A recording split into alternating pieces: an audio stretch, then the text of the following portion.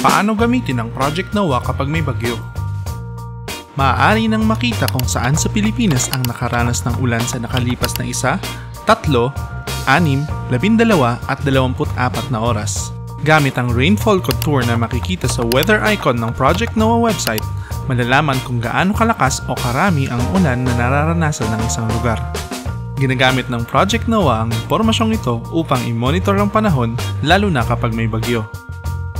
Pag pula o dilaw ang contours ng isang lugar sa mapa, nakararanas ito ng torrential rain o lubhang maraming ulan.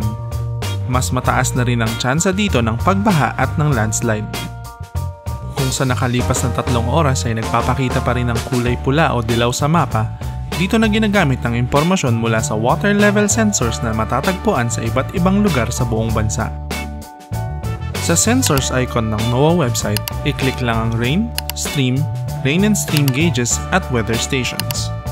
Lalabas ang green, red at blue pins sa mapa. I-zoom in ang mapa sa mga lugar na may pula at dilaw na kulay at i-click ang pins na malapit dito.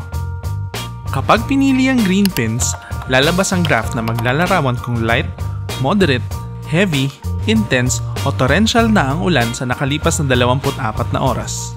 Kapag red naman, lalabas ang graph na magpapakita ng pagtaas o pagbaba ng tubig sa mga ilog. Parehong impormasyon naman ang lalabas kapag ang magkasamang green at red pins ang pinili.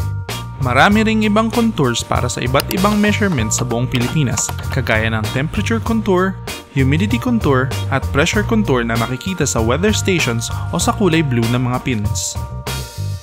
Para sa karagdagang impormasyon sa mga panganib na pwedeng maidulot ng malakas na pagulan at bagyo, bisitahin ang noaa.dust.gov.ph.